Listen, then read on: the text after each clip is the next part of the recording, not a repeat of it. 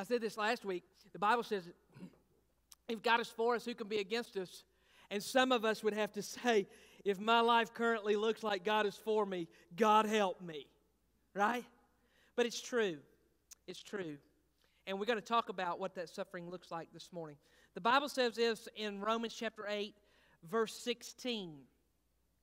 It says, the Spirit Himself testifies with our spirit that we are children of God. Paul's been writing. I'm going to elaborate on this in just a moment and explain it to you. But Paul's been writing about having a relationship with Christ. Always remember, Romans 8:31 comes after these verses, okay? Remember that. Remember that. Because we're going to grip on to Romans 8:31, but he's going to explain before it why that's so important. It sits over here, what if God is for me, who could be against me? It sits over here, and it's very powerful, but some things happen before I got to, if God's for me, who could be against me? And the first thing that he says in Romans 8:16 is this: the Spirit Himself testifies with our spirit that we are children of God. Listen to me. If you're saved this morning, if you have a relationship with Jesus Christ, listen to me. If you have a relationship with Jesus, if you go, I don't know if I have a relationship with Jesus Christ or not, listen to me. Listen to me. This is not Philip telling you this. This is Scripture telling you this. Listen. One of the ways that you can know and be sure of your salvation is the Holy Spirit will confirm it inside your spirit. You'll know. You'll know. The Holy Spirit will say, I got you. Now, He may say it a different way. That's how He talks to me, all right? But He may say, I got you. There's people that deal with doubt. But the Bible explicitly says this: if the Holy Spirit is in you, it testifies with your spirit, your soul, that I'm a child of the King. I know I'm saved, not because my mom says I'm saved, or not because this church says that I look saved. I'm saved because inside me the Spirit goes, I got you, man. Right? There's a guy that told me this. This is freebie this morning. There was a pastor that told me one day there was 2 days I need to write down and remember, because Satan can never take it from me. This has got to do with suffering. There's 2 days for me.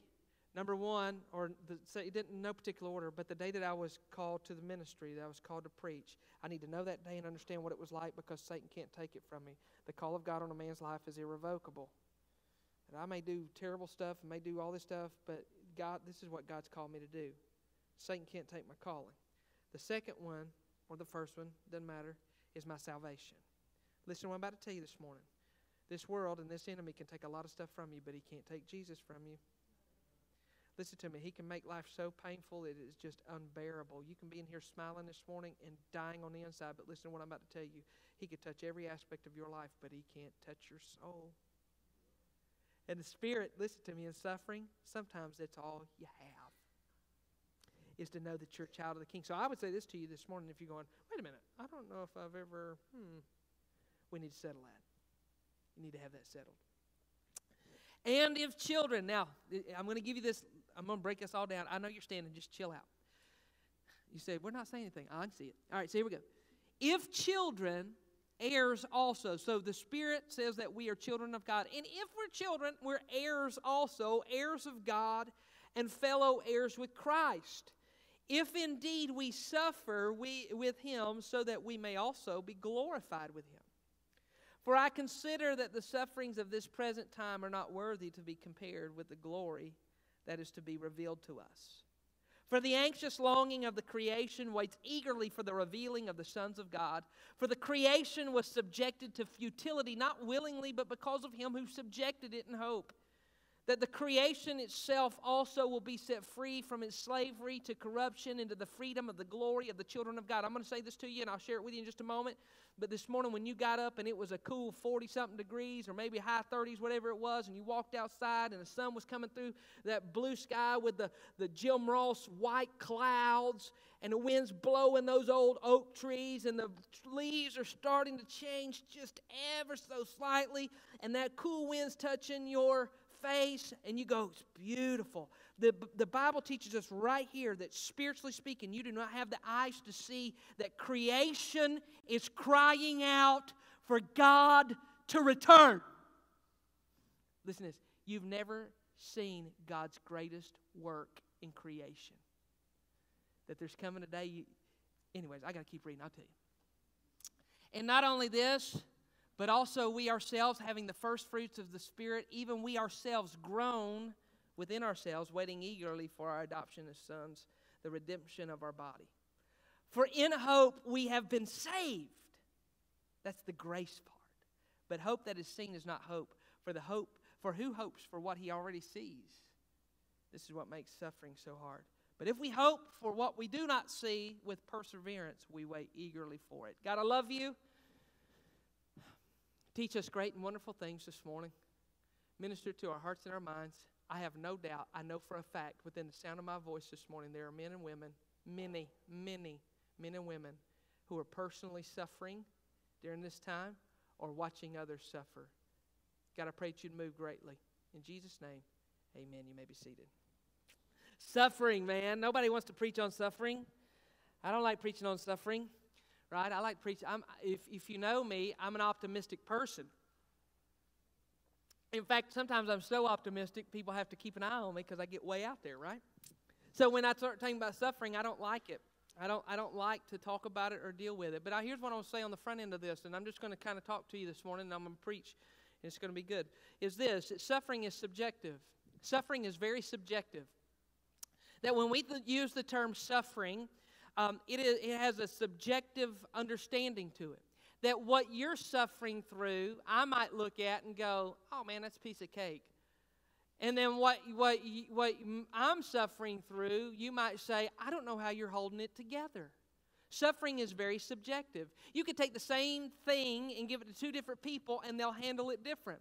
Some people will go through that, and it will rip their lives apart.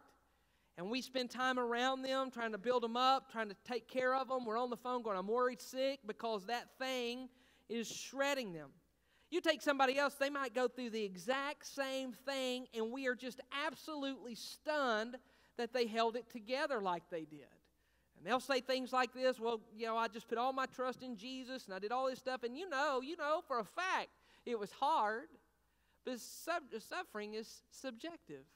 There's some of us in here, you'd say, this is what I'm suffering with. And when you compare it to cancer, or you compare it to death, or you compare it to addiction, you would say to yourself privately, or maybe even publicly, you would say, I'm sorry. I feel even kind of silly talking to you about what I'm suffering with you suffering with what you're suffering with. Listen to what I'm about to tell you. It doesn't mean you're not suffering. It doesn't mean it's not real. And it doesn't give us the freedom of being able to say, well, my suffering is more than your suffering. Suffering. And we all face it at different times in our lives, and we all face it over different things in our lives. It could be your children. It could be a broken relationship. It could be the addiction that you're trying to get away from, but you can't. It could be the fact that the doctors called you in and gave you bad news. It could be the fact that she left or he left. It could be all of them together. It could be the fact that you're at a place in your life and you're not even really sure what God's calling you to do or who you're supposed to be. It could be a place in life where you're just lonely and you don't know who's going to walk through life with you. It could be that you got laid off at work. It could be that you've got a job that you don't like. Suffering is subjective. You may be sitting with the person that you're suffering through. You may be sitting in here not personally suffering directly, but you're suffering for someone else. It may come through enabling. It may be coming through things that are happening to you without your consent. Suffering is subjective. And the interesting thing about suffering is, as a pastor, and I say this to each one of us, is we don't know how to handle suffering. You might say, well, thank you, Philip. I appreciate you pointing out that fact. I'm not talking about when you're going through it, you don't know how to handle it, although we're going to talk about that for just a moment. But if you think about it for just a moment, if it's not you that's suffering, but you know someone that is, and currently you're not suffering, but you're watching someone else or multiple people or whatever, and they're going through this thing, and you know that they're miserable, that they're hurt, that they're shaken, that they're confused, that they're suffering. You don't know what to do. You don't know what to do. You don't know how to answer it. You don't know how to help them. You don't know what to text them. You don't know what to say to them. You don't know. You don't know what to do. They're suffering. You don't know how to ease the pain of suffering. You don't know how to take it away, but you long to. So as you begin to walk through this suffering thing, it's so weird. If you got a friend and you text them and say, hey man, I just want you to know I'm with you, I love you, but you can't take it away.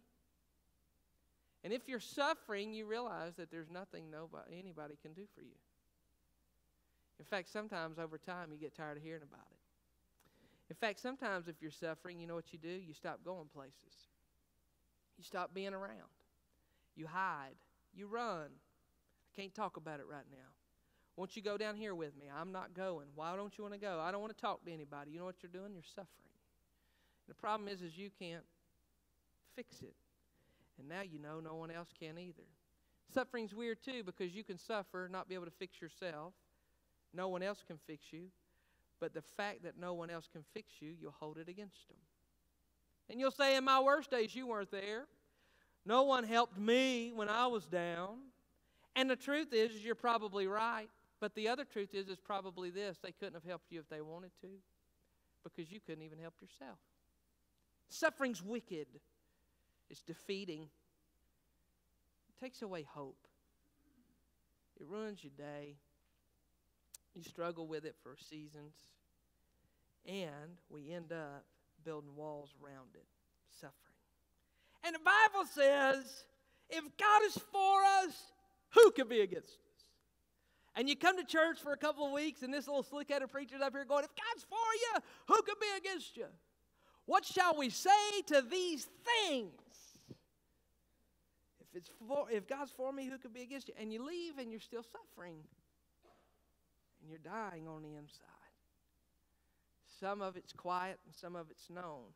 But you're suffering. You're battling. The war is raging.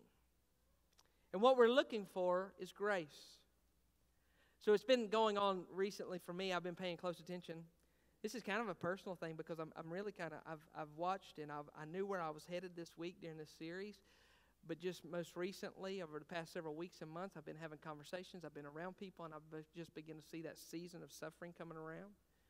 And different people at different places are struggling with all kinds of different things. And my heart as a pastor breaks, because there's only so much that I can do. There's only so many things that I can do in a hospital or in your home or in the church. I'm not a fixer, even though I'd like to be. I can't fix anybody. I can pray for you, but I can't get you through it. And there's a song that comes to my mind when I think about suffering. There's a song that comes to my mind when I'm suffering myself. And it's a song that's a hymn. It's my favorite hymn. It's a hymn that you'll all know. And in fact, when you sing this hymn, this church will come alive. In fact, if I started singing it right now, which I will not, because you will all suffer if you weren't suffering before. But if I sing this hymn, it begins to minister to you. And I think about this hymn, and I think about what it's all about, and then I read Romans 8, and Romans 8 begins to talk about the fact that we have hope, and we have hope in Christ, and we have hope in what we can't see. And Paul says, but if you're hoping, you're suffering, you're holding on to something that you can't see, what kind of hope is that? That's not hope. The hope is in something that you can't see. And really what Paul is saying we need grace. Jesus, I need you to show up and show grace. I'm suffering to the point that I need you to intervene. Jesus, I need you to be a what-if God right now. I need help. I don't understand why. I don't get it. I don't know why. I don't know why this is happening. I don't know what's going on. I need grace. My grandfather, before he died, I told you this, and it's one of the words that hangs in my mind.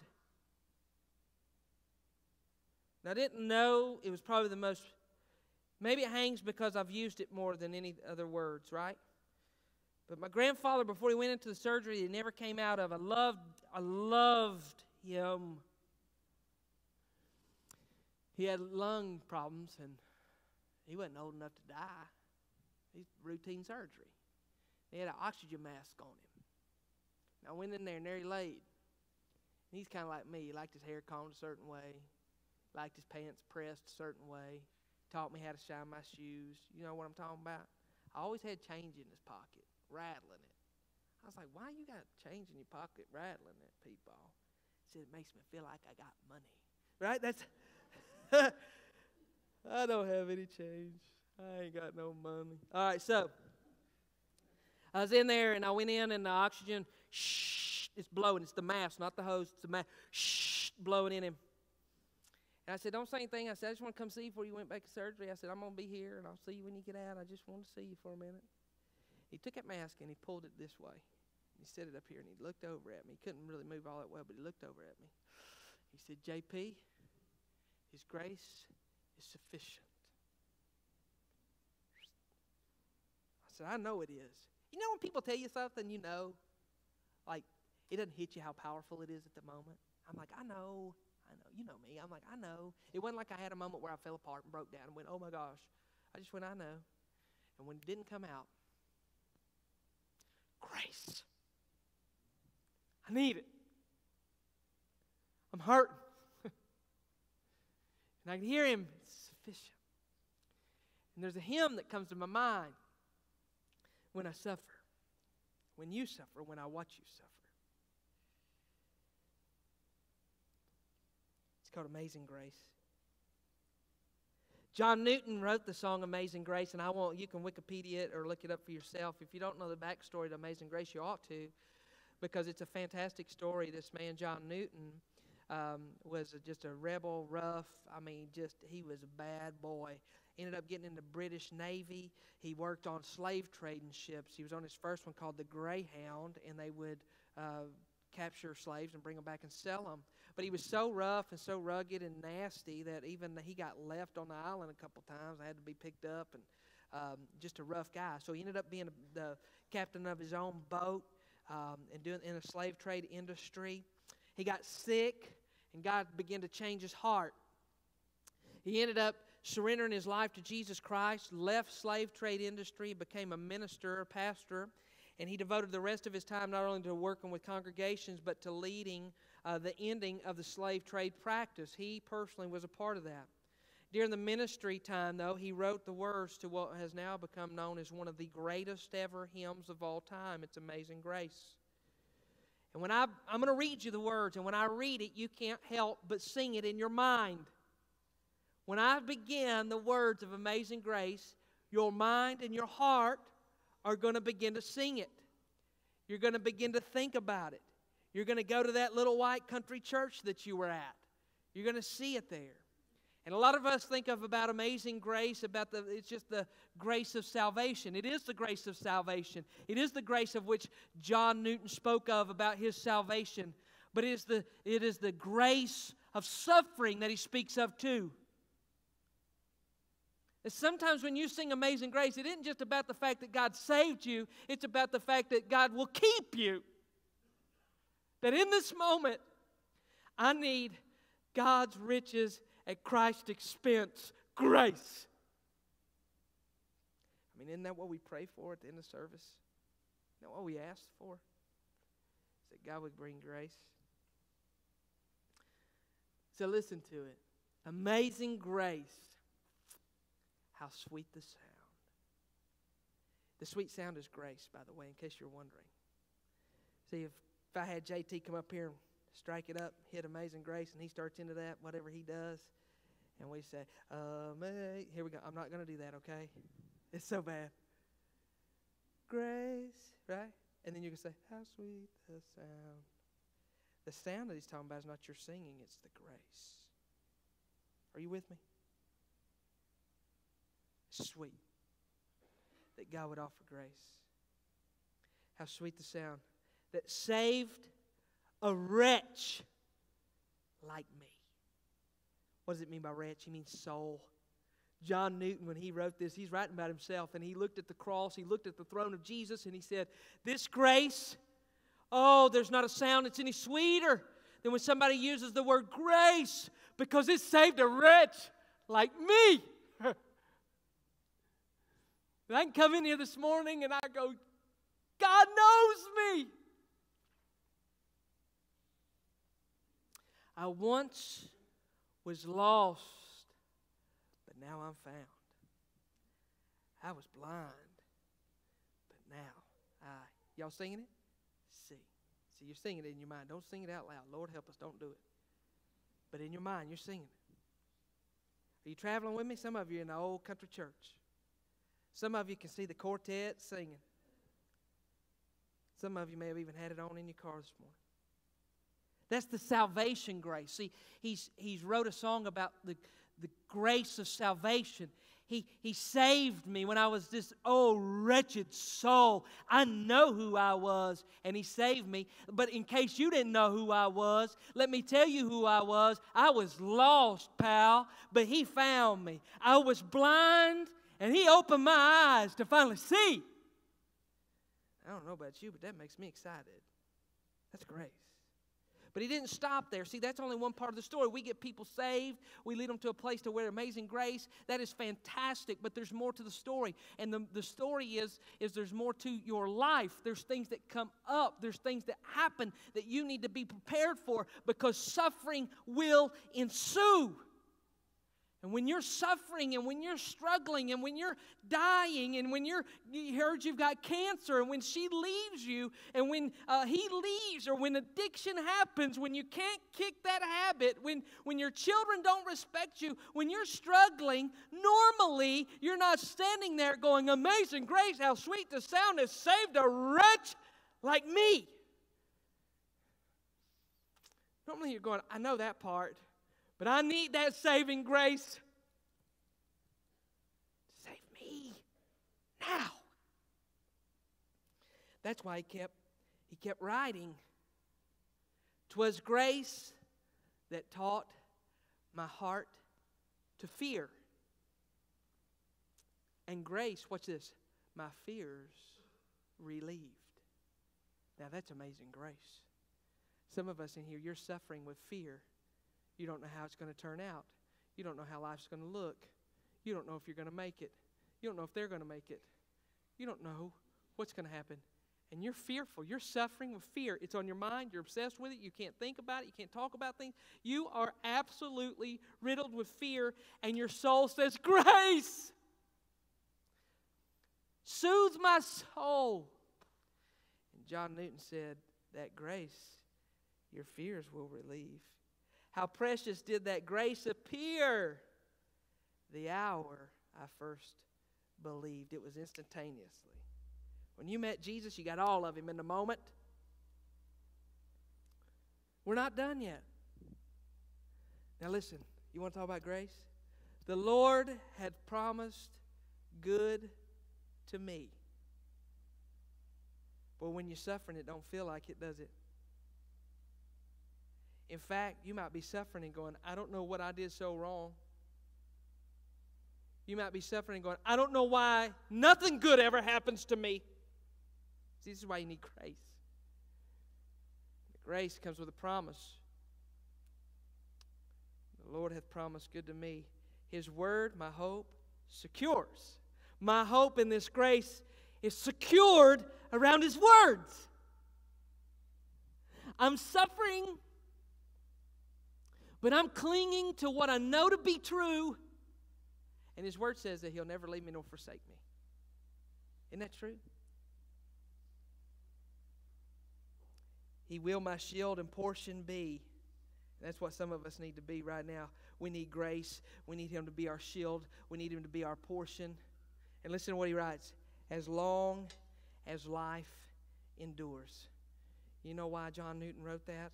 Is because it's one thing to be saved through grace. It's another thing to be sustained through grace. Some of us in here are suffering and we're going, Jesus, I need you to shield me. You need Jesus to show up and say, I got him. Back off. I'm the shield. I'm the grace. I got them. You've been falling on your face and you've been praying, God, I need you to show up. I'm struggling here. I'm suffering. God, I need you. What you need is grace for Him to be the shield.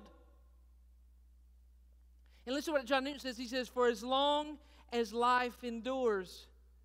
What's he talking about? John Newton knew something when he wrote these words of amazing grace. He knew that it was one thing to be saved, that's forever. But it's another thing to walk this earth as a saved individual suffering, because during my suffering, for as long as my life endures on this planet, I need Jesus Christ to shield me and be my portion forever. And then this is when the church kind of gets happy at the end of this song, and they really get loud. When we've been there 10,000 years, bright shining as the sun. And that's even when you boys aren't tenors, you start to get to be a tenor right then. Right? You're doing it in your mind right now. You just changed octaves. Right? We've no less days to sing God's praise than when we first begun. It's amazing grace. I could have JT play it right now and you'd come alive. In fact, at the end of this service, my friend Beth's going to play that song over you. And the reason that she's going to is because I'm going to teach you something for the next few minutes, and then I'm going to pray over you. Because here's the deal. There's some of us within the sound of my voice. You're a visitor. You go, is it like this every Sunday? No, not really. This is a different kind of Sunday. Am I always like this on Sunday? Yeah, really. Always. But this morning we're talking about suffering. We're talking about the fact that there's some of us in here that need that amazing grace in our life. We need Jesus Christ to show up. We need God to be our shield. We need Him to be our portion for as long as life endures. That there's some of us in here, our hearts are broken. Our minds are distracted. Our future seems bleak. Life is wearing us out and we suffer. So what's it look like? Well, let me show you Romans 8. Let me just teach you a little bit about suffering here real quick. All right? Because we're not good at it, but the Bible talks about it. So the Bible teaches us about suffering in Romans 8. Paul begins to write in Romans 8:16. He says, the Spirit Himself testifies with our spirit that we are children of God. Listen to what the Bible begins to teach us right off the bat. The first thing that He begins to show us is that the Spirit Himself will testify inside of you that you know Christ. That one of the things about life, about the spiritual life, and about being saved, listen to me, I still use that terminology. Maybe you're looking for somebody a little bit more new school, but I'm not him. I ask a question like this: have you been saved? Have you been born again? Have you ever had a life-changing experience with Jesus Christ? Do you have a relationship with Him? And the Bible says this. Now I want you to see this, because if you're ever going to understand suffering, you've got to get this point first. The Bible says that the day that you recognize Jesus Christ, remember what Amazing Grace says? That when we've been there 10,000 years, bright shining as the sun, right, we're going to continue singing just like when it first begun. Listen to me. On the day that you come to know Jesus Christ, whether that was at Vacation Bible School, that was at your home, that was at your church, it was at an altar, it was in your car, it was at some event, whatever, in that moment, the Holy Spirit comes to dwell inside of you. And the Holy Spirit, the day of salvation, in that moment, instantaneously, when I first believed, instantaneously, the Spirit comes to dwell inside of me when I repented of my sins and began this relationship with Christ. And the Bible teaches me a couple of things. Number one, it teaches me this, that part of me knowing I'm saved is the fact that the Spirit testifies to my spirit. What does that mean? To my soul, to my mind. I know. How do you know you're saved, Philip? I know I am. Who told you you're saved? The Spirit did. Well, what did it sound like? Well, for me, He's like, I got you. That's me. We understand each other. I know He's inside of me. Listen to what I'm about to tell you. I'm not trying to get something started in here. You can have a Sunday school teacher. You can have a mom or dad. You can have a pastor. You have a choir leader. You can have a co-worker. You can have a friend. They can all testify that you're saved, but that will do absolutely squat for you spiritually. The only one that needs to testify that you're saved is the Spirit that's within you. You with me? And if you don't know that to be certain, listen to me. If you don't know that to be certain, you've been battling with that, and you go, that's exactly, I don't know, man. I don't know. Listen, you can settle that. You can settle that. You can settle that today. Now, let me tell you something else. You need to know this part to know the next part. See, some of us begin to say this. Watch. The Spirit Himself testifies with our spirit that we are children of God. Okay, so now He is testifying and saying, I'm a child of God. Listen to me. You become a child of God the day that you are saved. You are a child of God. Listen, you don't become a child of God just because you were created. At that point, you're just a creature. You're a creation of God. There's people that say this, well, we're all children of God. No, we're not. Listen to me. Listen, put your thinking brain on. No, we're not. Well, we got to be careful now. We can all disagree, and they don't have to know Jesus like I know Him, and blah, blah, blah, blah, whatever, and all this stuff. We're all children of God. No, they're not. They're creations of God. You are created by God. You don't become a child of God until the Holy Spirit comes into your soul through salvation of Jesus Christ. At the day of salvation through Jesus Christ, then you become a child of God. And we all step back and go, yeah, I'm a child of God. Right? You ever been proud of your dad and said, yeah, That's my dad. That's what he's saying. You're a child of God. Now I'm a child of the King. If you know Jesus Christ is your Savior, you're a child of the King. But let me tell you something else. The second part of that is this. He says, and if children, heirs also, heirs of God and fellow heirs with Christ. If we stop right there in verse 17, we said, that's right. I'm a child of the King, and I'm an heir with Christ. I am welcome in heaven. I know my Savior, and He knows me. Listen to me, an heir. I'm in the family. I'm in the family. Like in just a minute when church is over, the Martin boys will come rolling in. My daughter will come rolling in. My daughter was standing here a few moments ago, Miss Beth, and Miss Beth plays the bagpipes. And my daughter didn't see your bagpipes, but she saw your little thing there, kilt. Sorry, I couldn't, the word escaped me. I didn't want to say dress because it's not, it's kilt. But and so my daughter was standing there, and she said, Dad, she leaned over when I said that, she said, Dad, is that your guest today? I said, yeah. She said, does she do that little thing where she bends down and kicks her legs out like this? I said, no, she plays the bagpipes. And we were laughing. You didn't know that we were laughing at you because in my mind I was seeing you do that little Russian dance. I was like, you're way off here, honey. That's the heirs of this guy. That's my daughter. That's my children. There'll never be a day in their life they won't be able to say, he's not my dad.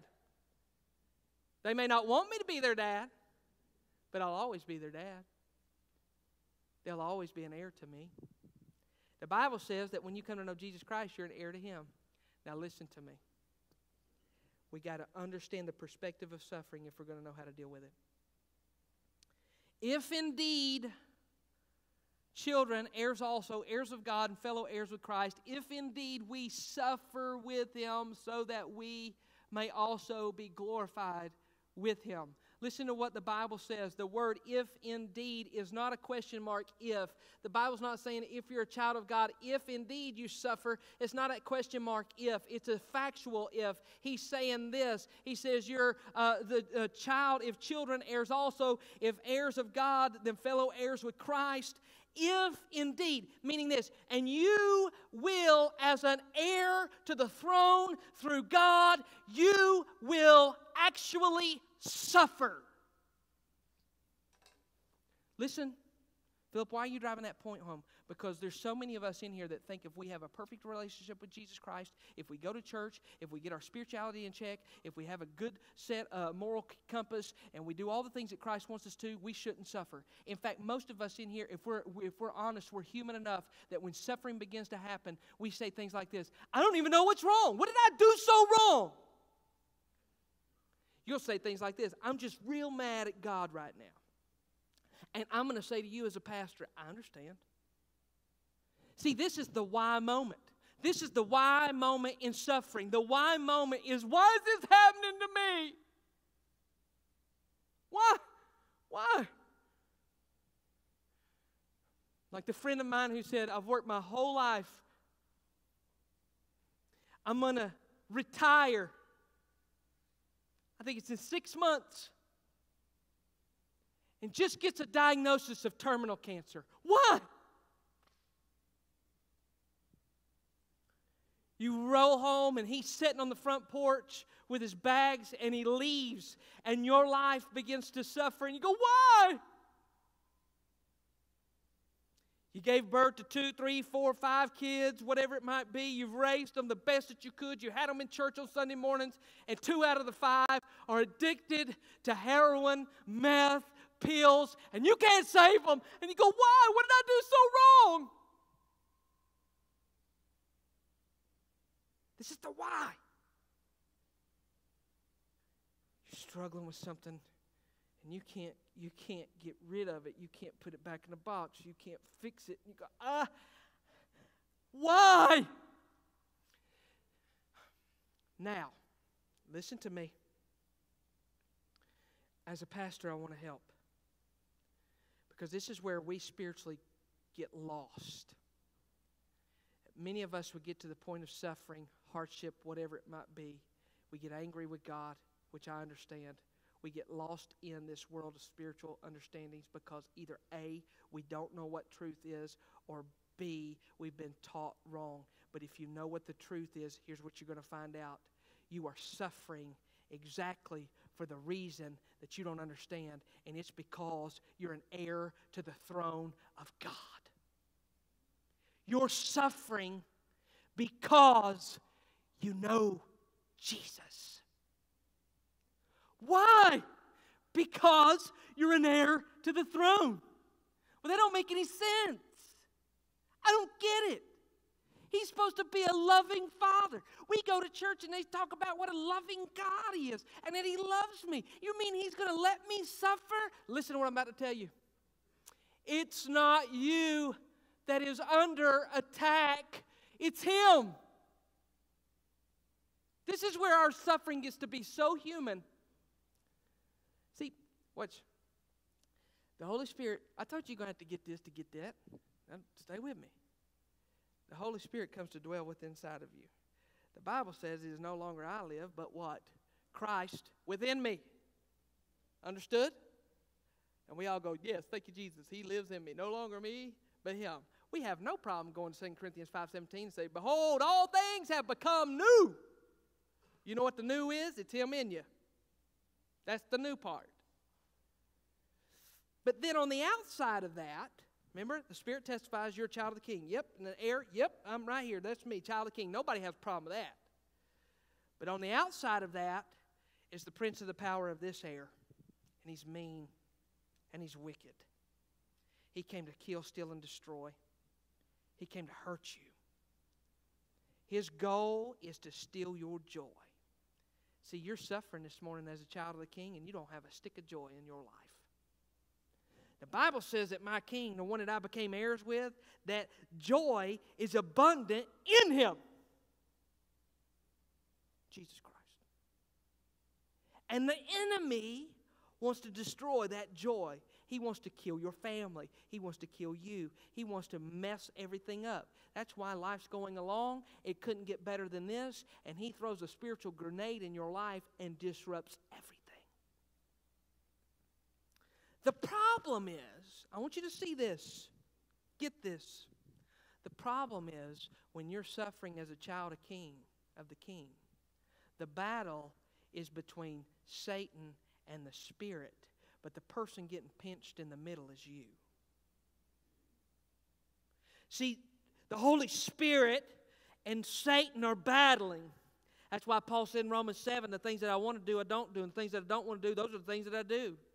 But I find this new law that is evident in me, that the Spirit wants to do what is right, and flesh wants to do what is evil. The problem is I'm still flesh, I still have a mind, and I still have a heart, and when I'm fighting these battles, whether it's disruptions in my family, whether it's divorce, whether it's cancer, whether it's being fired, whether it's betrayal, whether it's addiction, whatever it might be that the enemy has crafted as a roaring lion to destroy me, he's battling the Spirit that is in me because I'm an heir to King Jesus, but I'm the one that's hurting.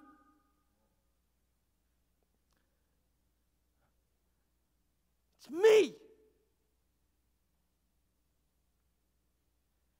We say, why? But don't be too hard on yourself. Because when they raised Jesus up between heaven and earth, at the pinnacle of the execution, when it looks like death's going to win, he says, my God, why? And we come in here and our hearts are broken and our minds are grieved. And we suffer. And I go into a funeral and I love on the family. And tears roll down their face. And they suffer. And people walk in the hallways or in the church and they're a blended family now. And they suffer from the pains of the past. And they go home and they don't tell anybody, and we miss them for a few weeks because they got fired and they don't know what they're going to do, and they suffer. And she comes in and she sits next to you at church, but she's so mad at you, she can't even put words on it. She is suffering in the relationship. Her heart's broken. No one knows. He promised again that he would never put that in his body because he's trying to kick that addiction. But he began to suffer so much that he took it again. And he sits here this morning going, I can't beat this. It's killing me. And he suffers.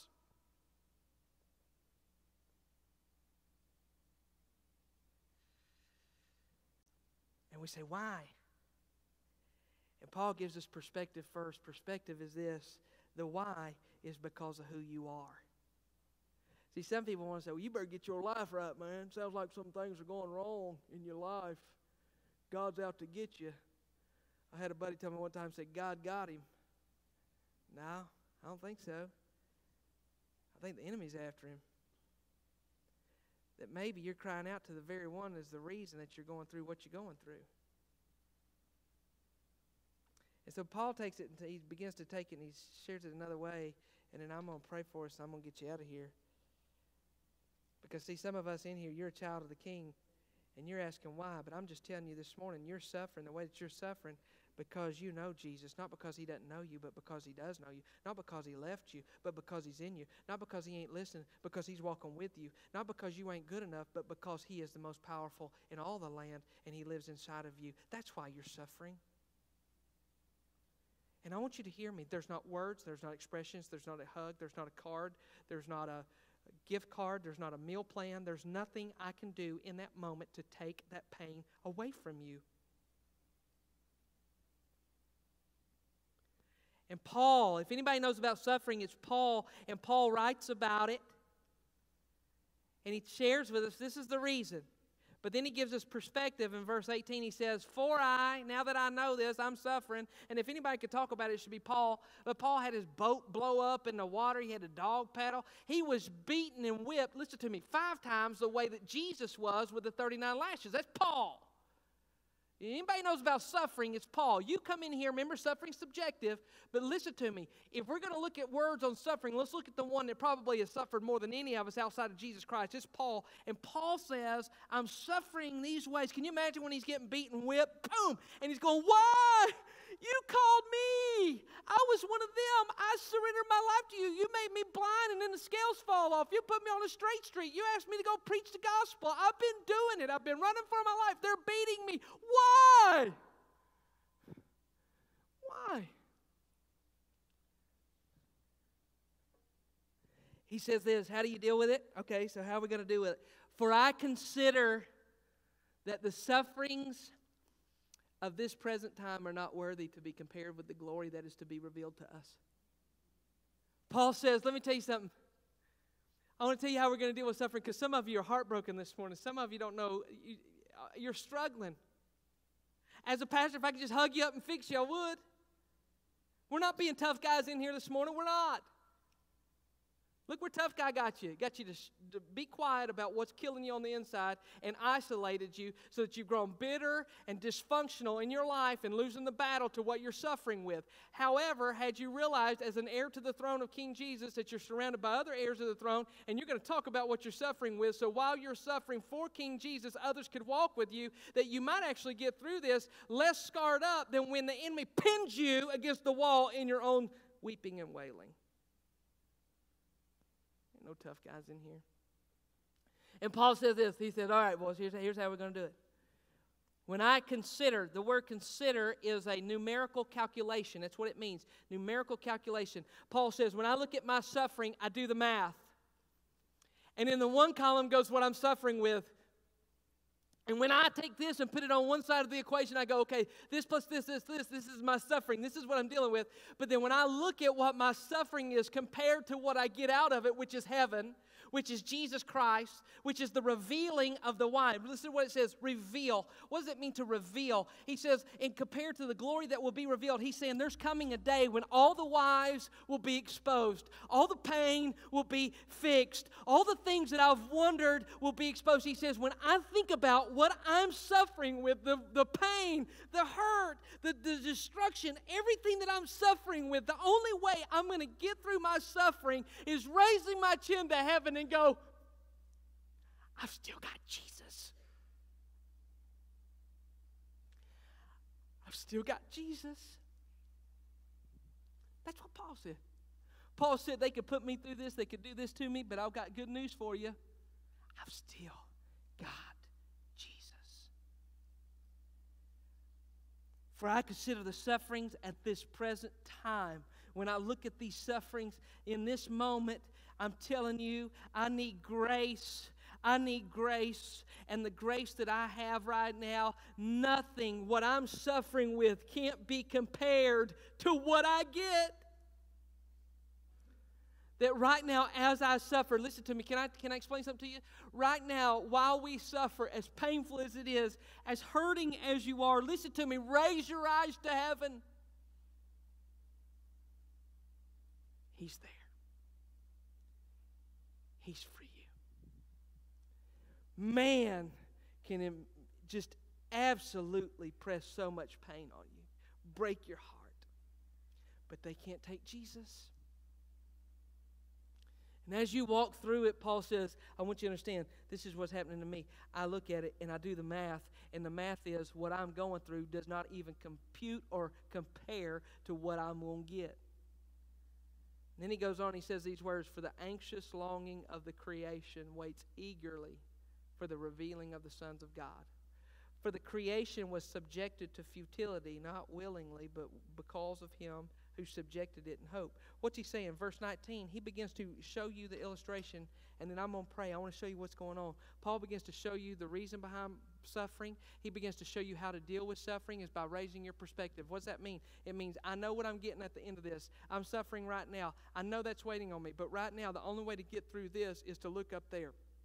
Only way to deal with this is to look to heaven. See, if I'm in my suffering and I look what I'm going through, then I don't like what I'm going through. It's not fair. There's all these whys. The only way to deal with what I'm dealing with right now is to keep my head to heaven. That at the end of the day, no matter whether this takes my life, whether this takes my future, whether this breaks my heart, that it may happen because I'm a child of the King. But I'm telling you right now, I'm not even looking at what I'm dealing with right now that I'm suffering through. It is absolutely destroying relationships. It's destroying my conversations. It's destroying everything. It's making me bitter. It's making me angry. It's making me fearful. It's making me all these things. So what I'm going to do is I'm going to look up to heaven because nobody, no man, no thing can take King Jesus away from me. And he says, in case you're wanting to know what that looks like, here's what it looks like. He says, because if you don't understand that part, you don't understand this part because it would just seem kind of out of place. He says, for the anxious longing of the creation waits eagerly for the revealing of the sons of God. You know what he's saying in verse 19? He's saying all of creation is suffering too. That in Genesis, when God created the heavens and the earth, listen to this, when he created the heavens and the earth, he made it perfect. That when he created the stars and the sky and the water and the fishes and all the things, that he made that, and he put the Garden of Eden right there, and it had trees and grass and palm trees and sun and the moon and the stars, and it was perfect. Temperature was probably like, 70 with a slight breeze and some good sun where you could get tan and not get burnt. You understand what I'm talking about? Like it was perfect. That's what he made. And then sin entered into the world. And sin enters into the world, and it changes all of creation. And Paul says this. Listen to what Paul says. Paul says, since that time, because of sin, the earth and creation has never been the same. That this morning when you walked outside and you felt the cool breeze of this fall air, and when the sun was coming through in that blue sky, and that big old oak tree that's trying to get its leaves to change, and all the leaves were just kind of blowing, you could hear them, and the acorns are falling, and the grass is still a little bit green, but not so much green as it was during the summer, and it smells like fall, and you can smell that person that's been burning leaves down the road, and you're looking up, and the wind's blowing, you got like a light sweater on, and you're standing outside going, fall, man, that's where it's at. Doesn't get any better than this. Beautiful. And you go up towards Townsend, and you go to Gatlinburg, and you drive across, and you see how all the colors are rolling on the hill, and it's oranges, and it's reds, and it's greens, and it's all these kind of things, and you're taking your picture, and you're putting it on Facebook going, it's fall, y'all. And you got a pumpkin, and you got all this stuff, and you go, man, it's beautiful. Nothing can beat this. We wait all year for two things, to get beat by Alabama and take pictures of the leaves. We wait, and we do it. And it's beautiful. It's beautiful. You do it in the spring too, when the daffodils come up and bloom, and you put your children in there, take their picture with an Easter basket or something. It's beautiful. Can I tell you something? Listen to me. Because of sin, you've never seen God's greatest work yet in creation. You've not. In fact, the most beautiful tree that you've ever seen is nowhere near. That's a sin-covered tree. You ever been walking in the woods and those little briar patches catch you around the ankle and you go, golly, who did that? You ever grabbed a rose and said, that's the most beautiful rose? You know what? I don't understand why they make a rose and have thorns. Why does a rose need thorns? Sin. You ever wonder why ticks? Like God was just up there creating and said, you know what we need in the South? They're ticks. They'll love that. I mean, he was so far ahead of his time, you know what I mean? Like he was like, and they'll deal with it for, several hundred years, and then some country dude will come around and write a song. Say, won't you search me for ticks, or whatever that is, right? He's so far ahead of it. You know what it is? Sin. That you've never seen God's best work. Now, I'm going to give you something supernatural, and I'm going to pray for you because some of us in here are suffering, and I want to pray over you before we go. What you can't see this morning when you leave is the Bible says, for the anxious longing of the creation waits eagerly for the revealing of the sons of God. For the creation was subject to futility. That's what I'm talking about. The thorns, the thistles, the ticks, the mosquitoes. Because of sin, it all started. Not willingly, but because of Him who subjected it in hope. That the creation itself also will be set free from its slavery to corruption to the freedom of the glory of the children of God. For we know that the whole creation groans and suffers the pains of childbirth together until now. The word groan means someone is the utterance, someone who's been caught in an unbelievably disturbing way, in a dreadful situation. It's the utterance that they make. Ugh. Like when you hear that you have cancer, when you hear they died, it's when you walk in and you have to tell him or her that secret and there's no words. It's when you're looking at your addicted brother or sister or mom or dad or son or daughter and they're losing the battle and you can't say it anymore. Just, that's suffering. It's when you stand at the head of the casket and your friends come through and they hug your neck and they go, how you doing? And you go, That while you sat in the sound of my voice this morning and your heart's broken because of that thing, and I go, how you doing? And you go, I'm okay. But your spirit goes, ugh. That you suffer in such a way that the Bible says, I want you to hear me. The Bible says that when we fling these doors open in just a moment and we walk out of here and you see the wind blowing through the leaves on those trees, that what you can't hear is that tree and those leaves are going, you can't hear it. In fact, it says that they wait eagerly. You know what it means? It has the understanding of an outstretched head, looking up on their tiptoes, waiting eagerly for the return of God. That when we go in a few moments to the corn maze and all those corn stalks are standing up, what you can't hear is all throughout that corn maze is, and see that those corn maze, those little stalks are looking to the Creator. That when the bird flies by, when you walk on the grass in the springtime, and when you sit by your best friend at church, their soul says, amazing grace. Amazing grace. We have that grace for our suffering. So what I want to do for you this morning, come on JT, is I want to pray for you. I want to pray for you. See, Paul writes in Romans 8:31, if God is for us, who can be against us? But what Paul had to show us was through Romans 8 is that you are fragile. And the only way you can get to Romans 8:31 is to realize that Romans 8 tells us that you can't do it on your own. It's why the Bible says that our spirit groans, and the Spirit groans for us with utterances too deep for words. that he says all things work together for the good of those who love God. That the Spirit testifies that we are a child of King, that when we couldn't save ourselves, verses 1, 2, 3, 4, and 5 tells us that we were hostile to God, that God did it for us. We are fragile. And this morning you are here, and there's many of us, you're suffering. And there's things in life that I can do for you, but there's things in life I can't. And this morning, here's what I want to do. Here's all we're going to do for the next few minutes, is I want to pray 5 prayers over you. And you may say, well, this ain't my thing. Well, buckle up, pal. We're going to do it either way. And I picked a way that we were going to do it because here's what I believe. I believe with all my heart that as we suffer as a child of the King, I can still say to that thing, if God's for me, who can be against me? And I want to pray to my Jesus that he would move in my suffering. What if? What if God showed up in your suffering? And this morning, I don't know what it is, but here's how we're going to do this. I'm going to pray 5 prayers through the book of Psalm over your life. And I picked a way to do this. I knew if I invited you to the altar, you would come. But the problem with the Grove is once I get y'all out of your seats to the altar, y'all don't go back. Y'all get right here and start loving and kissing and crying and all that stuff, and I'm going to try to finish, and y'all are going to be a car wreck of just snot and slobber. So here's how we're going to do this. I'm your pastor, and I love you. I love you.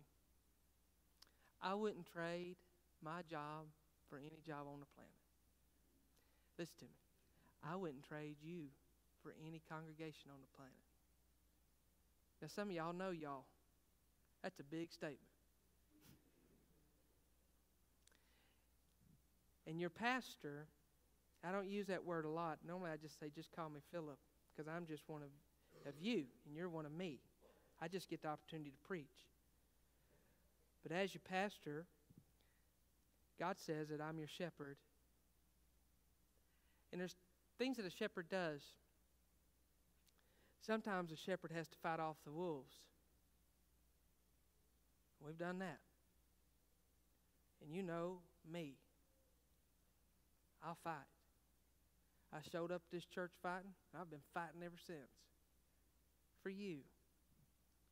Sometimes I have to fight off wolves that look like sheep. That's spiritual.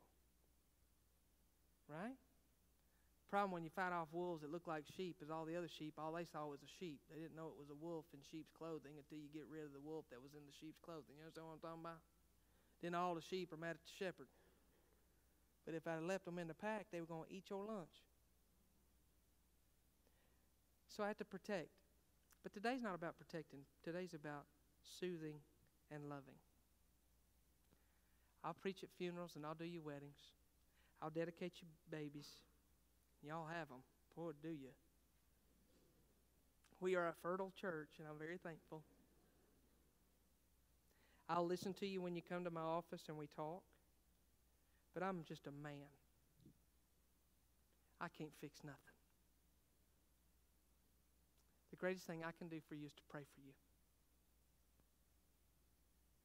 Not because you're at church on Sunday morning, but because you're my brother or sister in Christ, and I love you. And I want to pray for you this morning. And so here's how we're going to do it. We're going to pray because there's some folks that are really suffering in here this morning. Man, I'm telling you, that first service, we got to this point, and they just fell apart now because they're hurting. And so here's what we're going to do. We're going to have 5 things that I'm going to pray over. And when I call them out, we'll go right through it.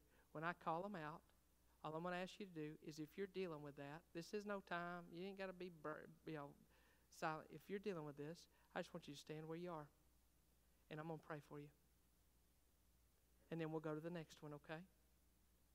But this morning I want to pray for you. So the Bible teaches us to pray, and I want to pray Psalms through you. So the first thing that I want to talk about is suffering through, real quick, this won't take long, is praying when you need answers and wisdom.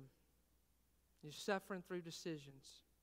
That maybe you're here this morning and you're confused on the decisions that you need to make. You got things that you're praying through. You don't know if it's God's will or your will. You don't know what the right move is or what the wrong move is, and you're struggling with it. It's on your mind. You can't think about things. You're just dealing with what's the right thing to do is you're suffering through wisdom. If you're in here and you go, Philip, I need prayer over that, would you just stand up? You can stand up by yourself, with your spouse, with your friends, anybody.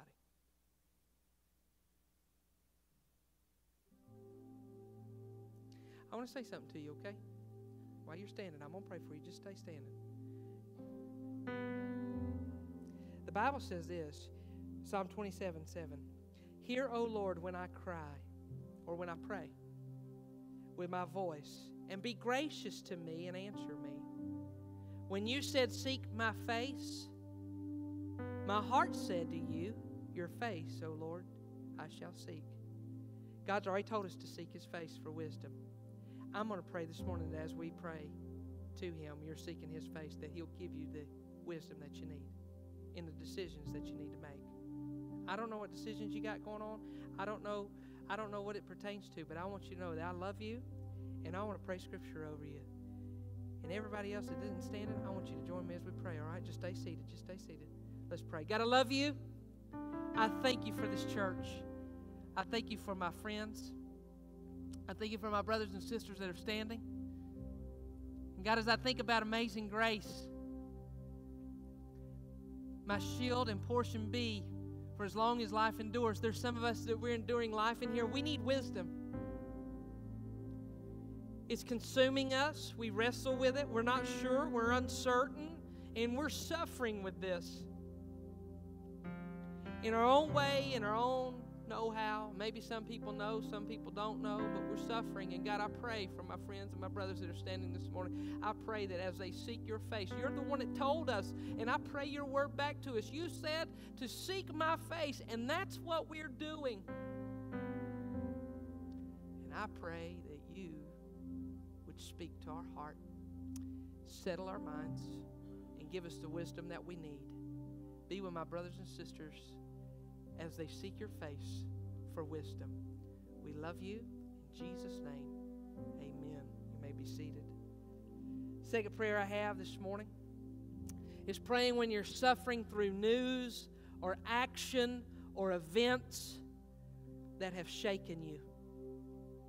You have an unsettled heart. You're shaken. Something has you shook. Something's happened in your life, and it has shaken you. You don't know what to do about it. People ask you all the time, they say, you're not really yourself. I don't know what, no, I'm fine. But what you're not telling them is, I'm shaking. I'm struggling, man. This happened, but you don't tell them.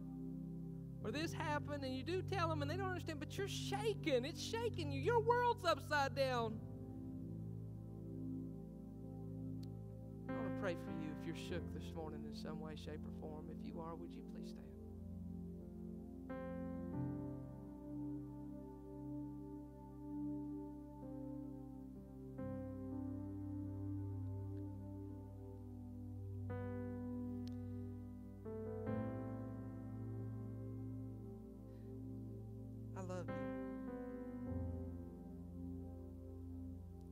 The Bible says in Psalm 62, 5-6, my soul, wait in silence for God only, for my hope is from Him. He only is my rock and my salvation, my stronghold. I shall not be shaken. Trust in Him at all times. Now listen to what He says. I want you to listen to me. Oh, people. See, when you get shaken, it makes you back up and you keep things to yourself, right? You're shook. You pull away in fear.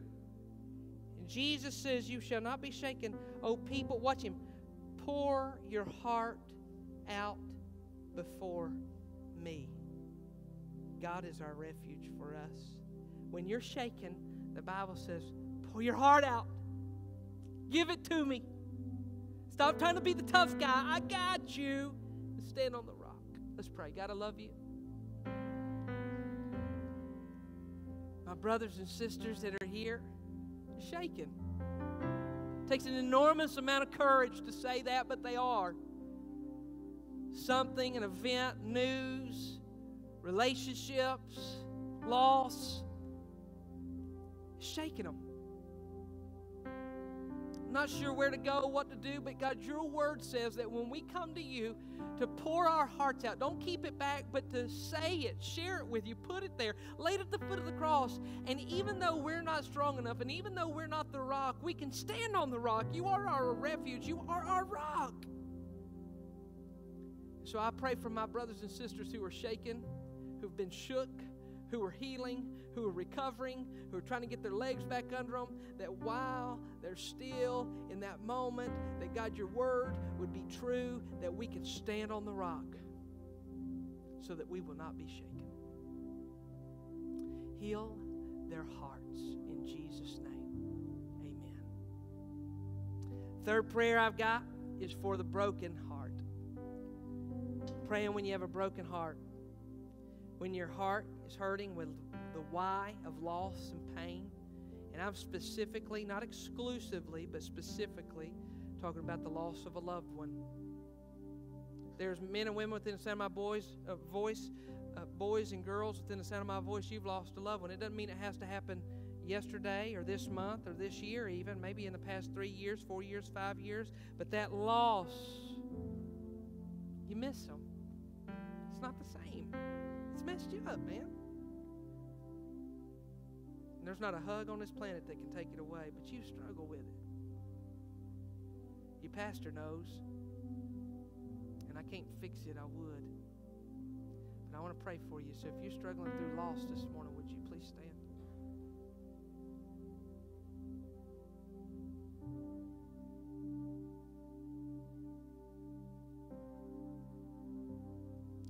I want you to hear my words. The Bible says, "O death, where is your sting?" That is to come. It doesn't mean it doesn't sting now. You understand? Death is harder on the living. And I want you to know I'm proud of you. And I want you to know I love you. And I want you to know as your pastor, that if I could heal your heart from that, I would. The Bible says, listen to these words. Psalm 147:3, He heals the brokenhearted and binds up their wounds. So my children, when they're little, like Memphis, if they run or they fall down and they scratch their knee or something, they come up and they're screaming and they see the wound, right? And they'll come running to me and go, Dad, or Mom, I'm bleeding. And they're falling apart. And you know what I do? As a dad, I pick them up and we go to the bedroom and we go into the closet in the bathroom and I get out a little blue tub, and in the blue tub is Band-Aids. And we got a little secret recipe of stuff in there that we fix every cut with, as long as it doesn't need stitches, is we get out a thing called Neosporin.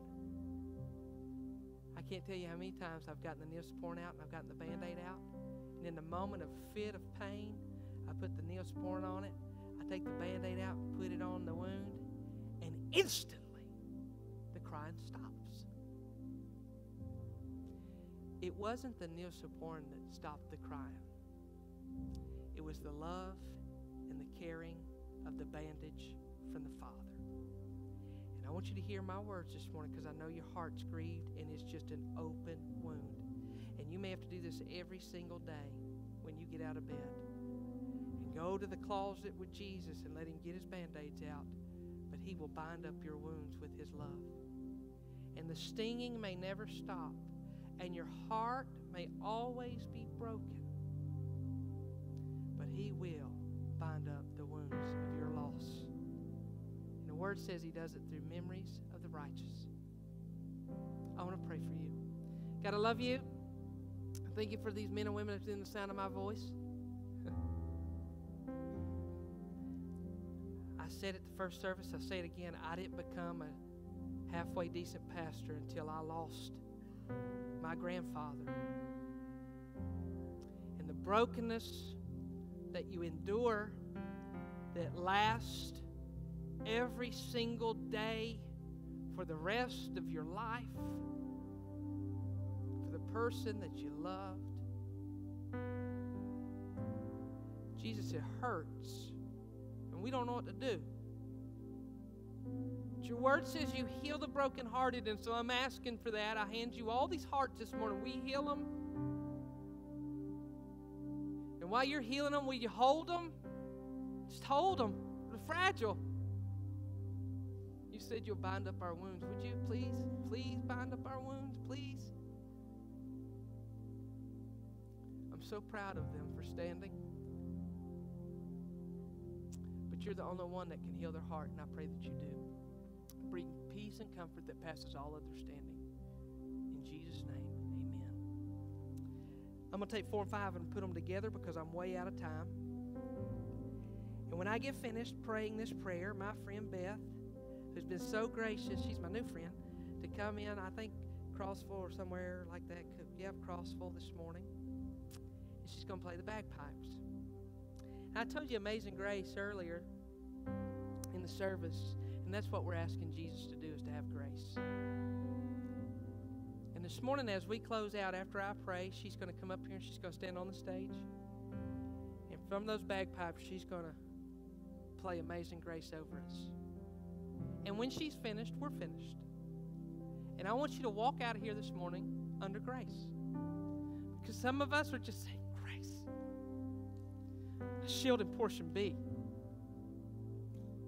Some of us are needing that grace, and I like the way that she plays it. And it's going to be the way that we end this morning. The last people I'm praying for this morning is this. I want to pray for those who are suffering through fear because of bad news. There's several within the sound of my voice that were here this morning, maybe even here or not here today. They're scared. Gotten bad news. Specifically cancer.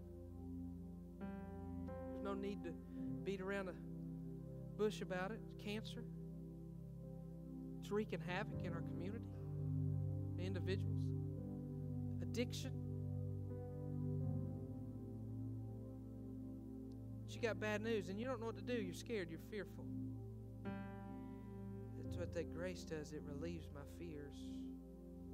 And the fifth person is those that say, I'm just suffering through weakness. I can't take any more spiritually. I'm tired. Can't Satan pick on somebody else? That's you. Can't he just pick on somebody else? I want to pray for you. So if you're one of those categories, would you please stand?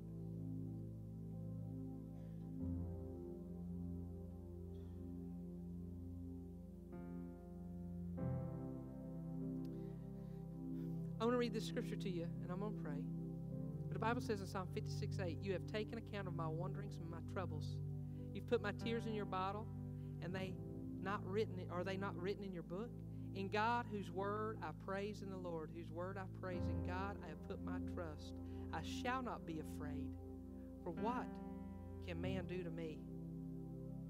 Psalm 73 says this, my flesh and my heart may fail, but God is the strength of my heart and my portion forever. And as you walk through these moments, I want you to know I'm praying for you. And I love you, and God has taken into account all that you're dealing with. Do not be afraid.